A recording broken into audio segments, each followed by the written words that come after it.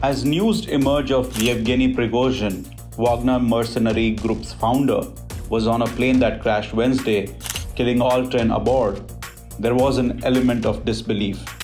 The Federal Agency of Air Transport of Russia has initiated an investigation into the crash, but the world might take it with a pinch of salt. We collated some of the videos from the social media that we found authentic, since as of now no one seems to be too sure. However, some news channels have confirmed the death.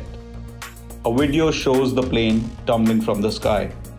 Prigozhin, who briefly rebelled against Russia's military leadership, though relocated to Belarus, continued to move freely after the mutiny.